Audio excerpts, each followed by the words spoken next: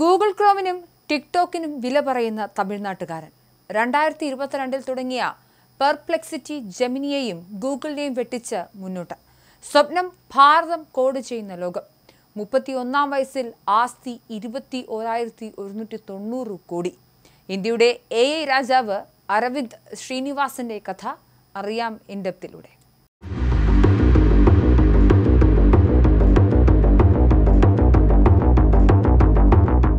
എല്ലാ വർഷങ്ങളിലും ലോകത്ത് ഏറെ ചർച്ചയാവാറുള്ളതാണ് വേൾഡ് ബില്യനേഴ്സ് ലിസ്റ്റ്. അതായത് ലോകത്ത് ഏറ്റവും കൂടുതൽ സമ്പത്തുള്ളവർ ആരാണെന്നുള്ള പട്ടിക.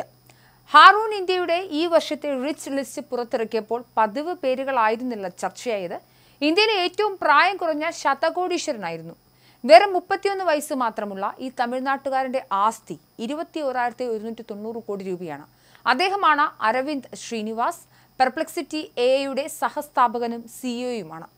ഇന്ത്യൻ വംശജർ നയിക്കുന്ന ഗൂഗിൾ, മൈക്രോസോഫ്റ്റ്, IBM തുടങ്ങിയ കമ്പനികൾ ഇതിനു മുൻപൊക്കെ ഉണ്ടായിരുന്നെങ്കിലും അവയുടെ തറക്കല്ല് പാകിയവരൊന്നും ഇന്ത്യക്കാരായിരുന്നില്ല. എന്നാൽ ചരിത്രത്തിൽ ആദ്യമായി ഒരു ഇന്ത്യക്കാരൻ തന്നെയാണ് ഇപ്പോൾ സിലിക്കൺ വാലിയിൽ നിന്നും ഉയരുന്ന ആധുനിക ടെക് സാമ്രാജ്യത്തിന് അടിത്തറ പാകിയത്. ചെന്നൈയിൽ ചെറുപ്പത്തിൽ കമ്പ്യൂട്ടറൊക്കെ സ്വപ്നം കണ്ട ബാലൻ ഇന്ന് ഇന്ത്യയിലെ ഏറ്റവും പ്രായം കുറഞ്ഞ ബില്യണയറാണ്. എൻ്റെ ഏറ്റവും അഭിമാനമേറിയ നിമിഷം ബാങ്ക് അക്കൗണ്ടുകളിലല്ല, ഒരു പഴയ ഓർമ്മയിലാണ്. IIT ക്യാമ്പസിൻ്റെ ഒരു കോണിൽ ലൈബ്രറിയുടെ വെളിച്ചത്തിൽ കയറിയിരുന്ന ആ രാത്രികൾ. അവിടെ നിന്നാണ് ഈ യാത്ര ആരംഭിച്ചതെന്നാണ് അരവിന്ദ് ശ്രീനിവാസ് പറയുന്നത്. ഇന്ന് ജെമിനിക്കും ഗൂഗിളിനും ബദലായി വളർന്നു വരികയാണ് പെർപ്ലെക്സിറ്റി. 2024 ഏപ്രിലിൽ 1 ബില്യൺ മാത്രമായിരുന്ന കമ്പനിയുടെ വാല്യുവേഷൻ 2025 സെപ്റ്റംബർ ആയതോടുകൂടി 20 ബില്യണായി കുതിച്ചുയർന്നു. 1.5 വർഷത്തിനുള്ളിൽ 20 ഇരട്ടി. ഈ രീതിയിൽ പോവുകയാണെങ്കിൽ ആപ്പിളിനും മെറ്റയ്ക്കും മൈക്രോസോഫ്റ്റിനും ആൽഫബറ്റിനും ആമസോണിനും എൻവിഡിയയ്ക്കും ശേഷം $1 ട്രില്യൺ അടിക്കാൻ പോകുന്ന ഒരു ടെക് കമ്പനിയുടെ സ്ഥാപകൻ ഈ ഇന്ത്യക്കാരനായിരിക്കുമെന്നാണ് ടൈംസ് ഓഫ് ഇന്ത്യ വിലയിരുത്തുന്നത്. ടെക്സ്റ്റിൽ നിന്നും സംഭാഷണം സൃഷ്ടിക്കുന്ന ഇൻവലാബ്, ടെക്സ്റ്റിൽ നിന്നും സംഗീത ടൂളുകൾ വികസിപ്പിക്കുന്ന സൂനോ തുടങ്ങിയ വിവിധ സ്റ്റാർട്ടപ്പുകളിലും അരവിന്ദ് നിക്ഷേപിച്ചിട്ടുണ്ട്. കോടീശ്വരന്മാരുടെ സ്വത്തിന്റെ അക്കക്കണക്കിൽ മാത്രം വിലയിരുത്തേണ്ട വ്യക്തിയല്ല അദ്ദേഹം. ഭാരതം കോഡ് ചെയ്യുന്ന AI-യിൽ ഇന്ത്യ ഒന്നാമതെത്തുന്നൊരു ലോകമാണ് അരവിന്ദ് സ്വപ്നം കാണുന്നത്.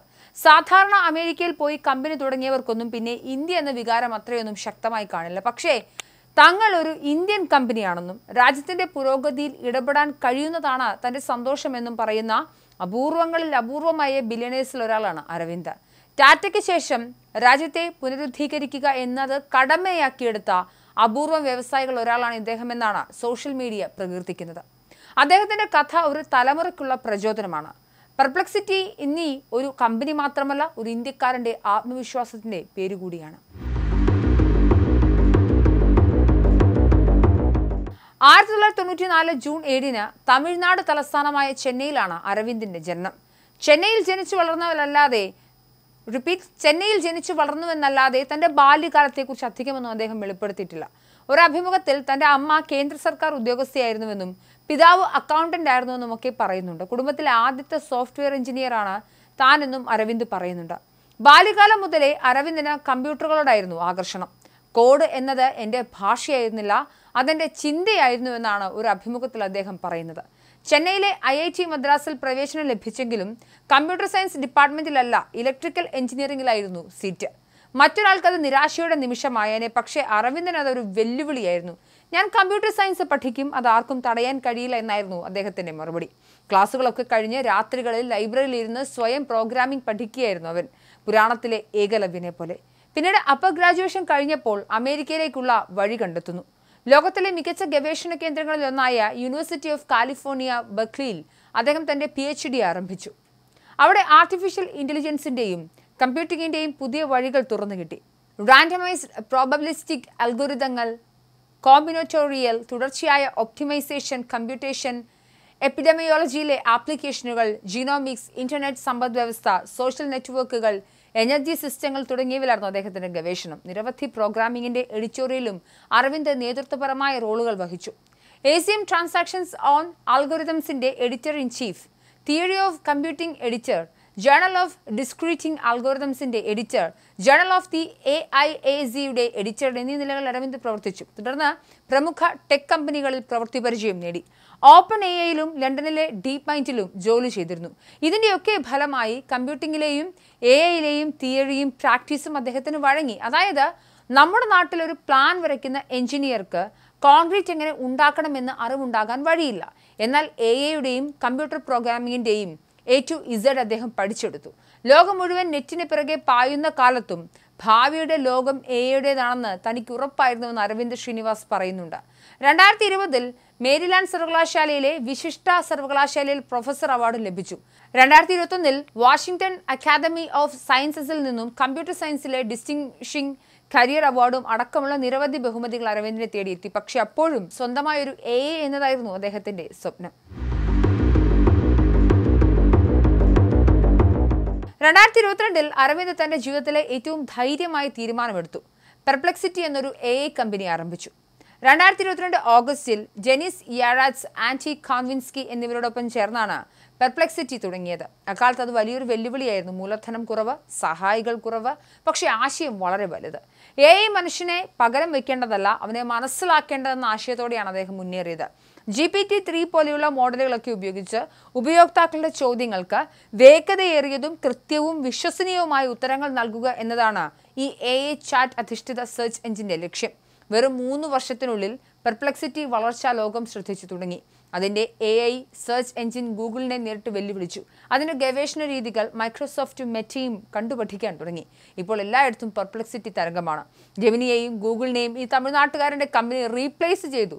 സാംസങ് ഫോണിൽ AI അസിസ്റ്റന്റായി പെർപ്ലെക്സിറ്റി എത്തുകയാണ്. നിലവിൽ ഗൂഗിളിന്റെ ജെമിനി AI ആണ് സാംസങ് ഫോണുകളിലെ AI അസിസ്റ്റന്റ്. നിലവിൽ മോട്ടോറോളയുമായാണ് പെർപ്ലെക്സിറ്റി സഹകരണം ഉണ്ടാക്കിയത്. സിരി പ്ലഗിനിൽ സെർച്ച് എഞ്ചിനായി പെർപ്ലെക്സിറ്റി ഉപയോഗിക്കാൻ ആപ്പിളും പരിഗണിക്കുന്നുണ്ട്.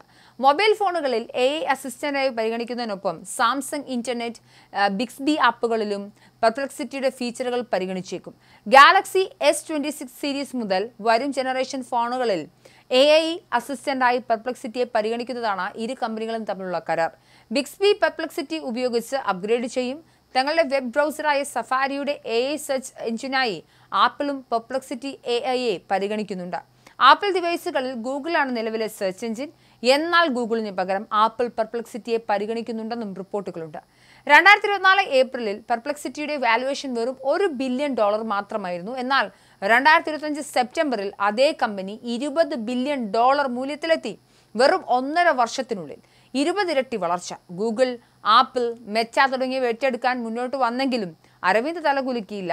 ഞങ്ങൾ നിർമ്മിക്കുന്നത് വിറ്റഴിക്കാനില്ല, ഇത് ഇന്ത്യയുടെ സ്വപ്നമാണ് എന്നായിരുന്നു അദ്ദേഹത്തിന്റെ മറുപടി.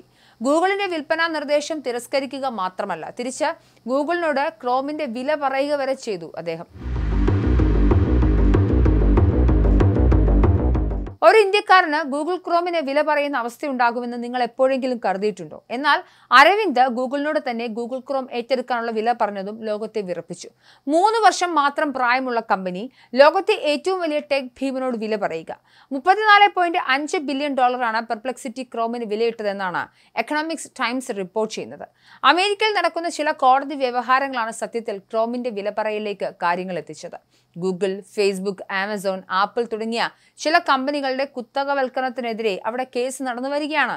വിപണിയിലെ ആധിപത്യത്തിനെതിരെ കൊളംബിയ ഡിസ്ട്രിക്ട് കോടതി നടത്തിയ വിധിയുടെ ചുവട് പിടിച്ചാണ് ഡിപ്പാർട്ട്മെന്റ് ഓഫ് ജസ്റ്റിസിന്റെ നീക്കം. ഓൺലൈൻ സെർച്ച് വിപണിയുടെ 90% ഗൂഗിൾ കുത്തകയായി വെച്ചിരിക്കുന്നു. സ്മാർട്ട് ഫോണുകളിലെ തെരച്ചിലിന്റെ 95% കൈയടക്കി. സ്മാർട്ട് ഫോണുകളിലും ബ്രൗസറുകളിലും ഡീഫോൾട്ട് സെർച്ച് എഞ്ചിനായി ഗൂഗിൾ തന്നെ വരാൻ 2021 മാത്രം $2,630 കോടി കമ്പനി ചെലവാക്കി തുടങ്ങിയതാണ് district judge Amit മേത്തയുടെ ഉത്തരവിലുള്ളത്. Department of ജസ്റ്റിസിന്റെ നടപടികളിൽ യാഥാർത്ഥ്യമായാൽ ആൻഡ്രോയിഡ്, ക്രോം ഉൾപ്പെടെയുള്ള ബിസിനസ്സുകൾ ഗൂഗിളിന് അവസാനിപ്പിക്കേണ്ടി വന്നേക്കാം എന്നാണ് മാധ്യമങ്ങൾ പറയുന്നത്. 2024 വിധി വന്നത്. ഈ വിധിക്കെതിരെ ഗൂഗിൾ മേൽക്കോടതിയെ സമീപിച്ചിരിക്കുകയാണ്. ഇതിലും വിധി പ്രതികൂലമായാൽ ഗൂഗിളിന് ക്രോം വിൽക്കേണ്ടി വരും. ഈ സാഹചര്യം മുൻകൂട്ടി കണ്ടാണ് പെർപ്ലെക്സിറ്റി ക്രോമിന് വില പറയുന്നത്. നിലവിൽ 300 കോടി ഉപയോക്താക്കളാണ് ക്രോമിലുള്ളത്.